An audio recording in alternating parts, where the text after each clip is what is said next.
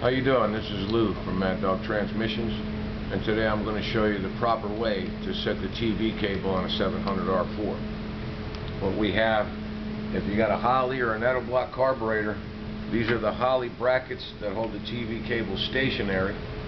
These are the Ettleblock brackets that hold the TV cable stationary. And then for the geometry, we have these little brackets right here. Once I open up this box, little packet I should say. And you got the geometry bracket. This is very, very important. Do not try to make a homemade one. You'll burn the transmission up every time.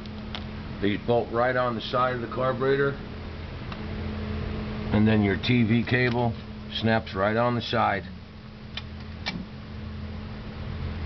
You see we have one already on this Holley carburetor. So what you do is you snap it on,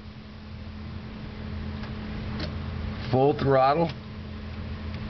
At full throttle, see how the cable is tight like a guitar string, no slop.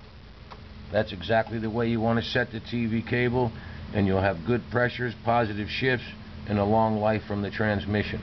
This is the proper way. Full throttle, tight TV cable, release it, it's set, you're good to go.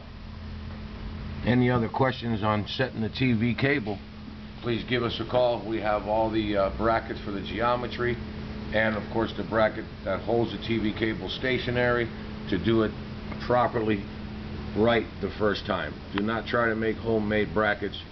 It's not worth it. A lot of time will be spent, and more than likely you will burn your transmission. Any other questions, please give us a call here at Mad Dogs. We'll be more than happy to help you. Or check us out on the website at www.maddogtransmissions.com. Thank you very much.